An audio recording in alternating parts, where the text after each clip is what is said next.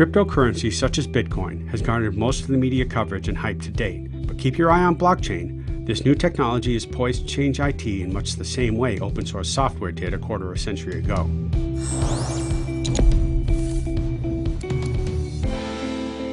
While it could take years, if not decades, to fully mature, blockchain will offer a new open paradigm for developing business applications, in this case, transactional data. This peer-to-peer network enables an electronic ledger technology that has far-reaching possibilities for enterprises, including cross-border financial transactions, open records for tracking international cargo shipments, and smart contracts that enable business process automation. Through these capabilities, blockchain holds the promise of massively reducing administrative overhead while also sharing trusted data in real time. So what is blockchain? It's a distributed ledger that is stored as an immutable record and updated with each new entry by individuals on the network. That network can be open to anyone, as in the Bitcoin model, or constructed as a private or permissioned ledger. In an open blockchain, each node on the network processes every transaction, and users either agree or disagree with each new transaction. Once there's a majority validating a new entry, the ledger is updated. There's no need for a blockchain administrator. In effect, the blockchain users are the administrator. Each block, or record entry, is linked to specific users and their entries as well as the previous ones. Each entry is time-stamped and given a unique hash.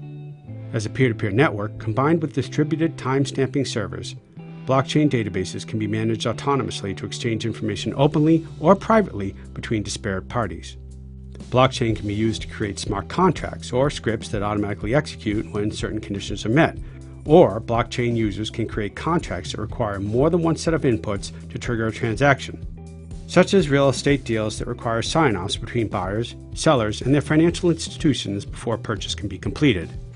A private or permissioned blockchain can be created within a company's four walls or between a select few business partners for the purpose of, say, keeping record transactions related to global shipments of goods or cross-border money exchange. Blockchain is not without flaws, however.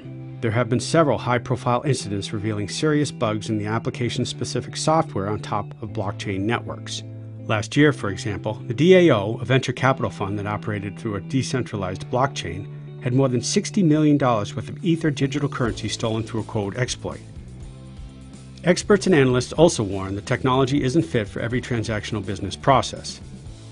But the technology does represent a method for creating a less costly and more efficient way to share information between trusted users, and vendors are rushing to address their clients' questions about it.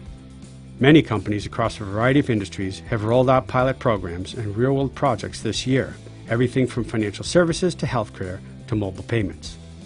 Blockchain is quickly proving to be a technology to watch.